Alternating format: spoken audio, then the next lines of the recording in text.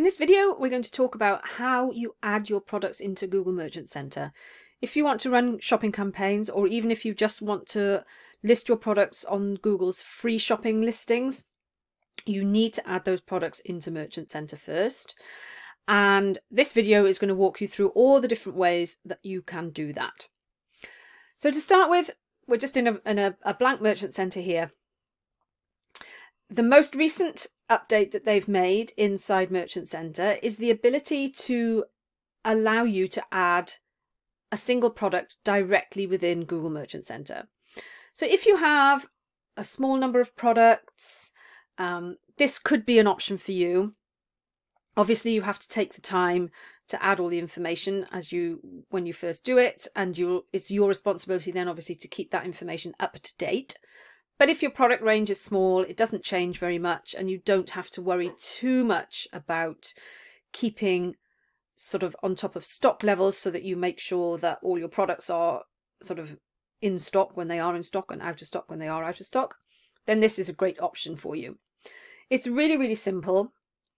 It's just a case of following the prompts. So you click on add a product, and then it's just showing you all the information. So the basic information that it shows you here is essentially, well, it's the required information that you're going to need for most products that you upload. So it'd be things like a title, a description, an image, a link, price, all that kind of thing. And every single section also has an option to go from basic to advanced, and we'll move that down the list here as we go. So the first thing that you will be asked is if the product has an identifier. Now what Google, by the way, the little help, the help question marks are really useful in all of this if you're ever not sure of anything. So what Google means by an identifier is a GTIN, which most of us will know as a barcode number, an MPN, which is a manufacturer's part number, or some people will call that a SKU, and a brand. So if you have any of these values available for your products, then you'll want to keep this box checked. If your product is a custom product to you where you wouldn't have a barcode because it's it's not a product you're buying in, so it doesn't have a barcode, then you can uncheck this box and Google will recognize that as a custom product where those identifiers are not going to be required. So check as appropriate for you. If you want to add multiple identifiers, you can just keep adding them here. If you want to swap to the advanced version, then you can enter a part number, a manufacturer's part number. And then it's just a case of, as I say, moving down and adding all the information that you have. So the ones that have the asterisk are going to be required information for you. And so the ID or the SKU, now I mentioned some people refer to the part number as the SKU. The ID has to be unique for every product inside Merchant Center, because this is obviously the ID that Google recognizes to identify that particular product. So your IDs must be unique, as must your SKUs, if you're using SKUs here. So we just enter an ID. If you don't have a SKU, you can literally just start at 1 and then move 1, 2, 3, 4, 5. That's as simple as that. And as it says here, if you leave it empty, it will be auto-assigned for you. We add our title, a brand, our product description, the link to the product page. Obviously, this needs to be the product page, not a category page or something like that. You will need to put a link to the image, or you can actually upload an image as well. Okay. If you click on advanced, then you just get some additional options. You get to put a separate mobile link. If you've got a mobile only landing page, you can add that, and you can add additional images. I do recommend, if you have multiple images for a product, that you add as many as you can and give Google as much information about your products as possible. You go on to add price and availability. Again, always check the advanced options, see if that's relevant to you. It might not be. In this particular one, you have 3 options. So you'll have in stock. Actually, you've got more than 3 options these days. In stock, out of stock, pre-order and back order. And if you choose back order or pre-order, then you have to set an availability date. Okay, so on the basic option, you would just have to put in stock or out of stock, really, because if you want to do pre-order, then you do have to add a date in. Okay, so you then get to put your condition, whether you have variants. You can add your product variants if you've got different sizes and colors. Add as much information here as you can, of course.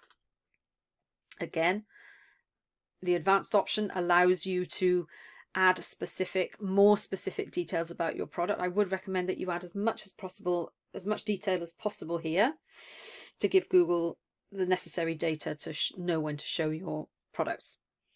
So you'll set up delivery. You can set up delivery inside Merchant Center. If you click this link, it will take you to the delivery area in Merchant Center. If you want to set up different delivery options for individual products, then you can do that here as well. There's some additional information here where you can add custom labels and promotion IDs, and I would highly recommend, it's tucked away at the bottom here, I would highly recommend that you assign a product type to your products, because that's quite a good signal to Google to understand how your products are categorized. If you click on the help button here, it's really useful. So it says to separate multiple levels with that little right hand pointy bracket thing. And so as an example, it would be home, women, dresses, maxi dresses. So it's a way of categorizing your products to help Google understand what exactly they are and how they fit into your sort of product categories on your website. And that's pretty much it. And then you would just hit save, and then you have your product, and then you would just repeat the process for each product in your inventory. So as you can see, it's going to be a little bit time consuming. So you're only going to want to do that if you have a few products. If you have multiple products, then obviously you can upload products in bulk. So if you click on see all methods, then that takes you to the next step. We change our destinations, and here are the main ways that we are familiar with already of uploading your product information. So you can create a Google Sheet, and Google will provide you a template. If you click that option, you will be let's go and show you. There we go.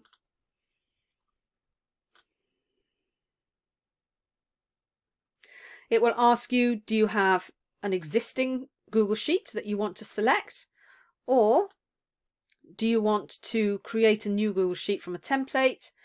And obviously, if you choose that option, it will create the template for you, and then you can go on and add all the product information into your Google Sheet. There'll be a whole separate video on how to do that, because obviously it can be quite involved if you have a lot of products and variants and that kind of thing.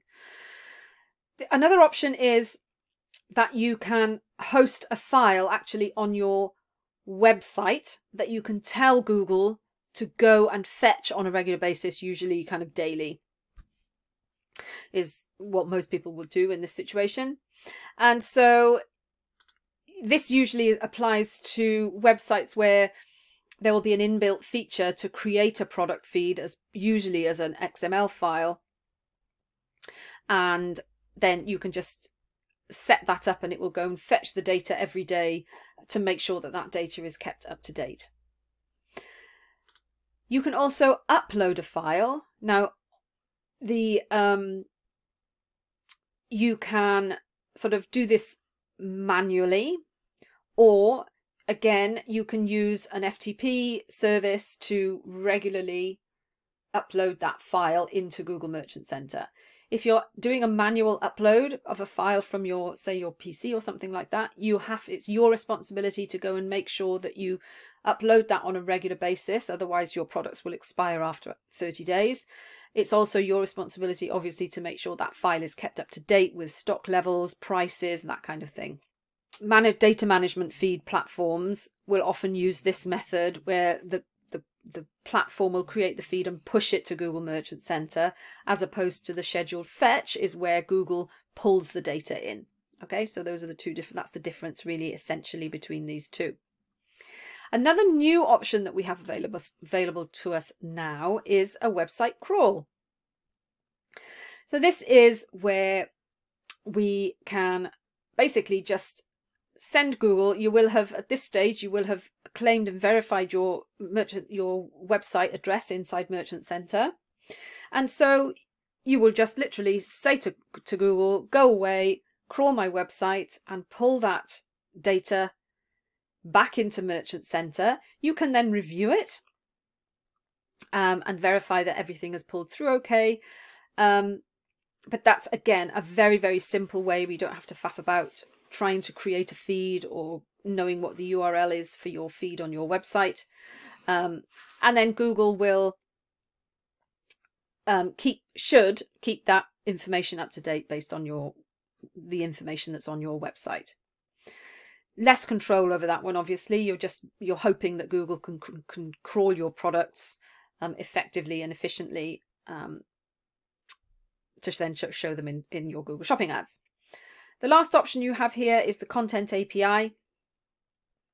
So what the Content API does is it allows you to, if you say here, automatically upload product listings so that your products are easily discovered through shopping ads.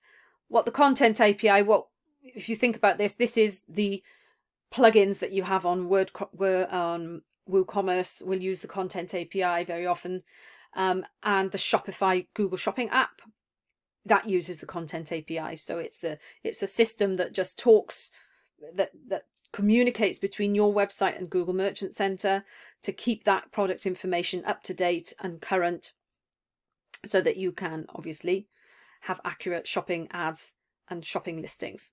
Okay, so there are multiple ways here, as you can see, there are multiple ways to upload your products into Merchant Center.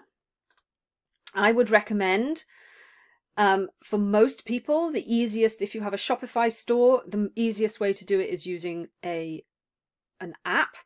If you have a WooCommerce website, probably one of the easiest ways is to use either the WooCommerce feed, product feed plugin that's part of WooCommerce, or there are other paid plugins that you can use for WooCommerce as well. But certainly if you have a small product range that doesn't change very much and you just want to get something going really, really, simply and quickly, then either choose the manual addition of each product, or, as I say, you can get Google to actually crawl your website for you using this website crawl option, and then review the product information that comes in. But those are all the options of how to add your products to Google Merchant Center. Once they're all in Merchant Center, it usually takes 3 to 5 days for them to be approved. They'll all go into pending status. And then once they're active, you can then run your Google Shopping ads, or, with a bit of luck, get some traffic from the free listings.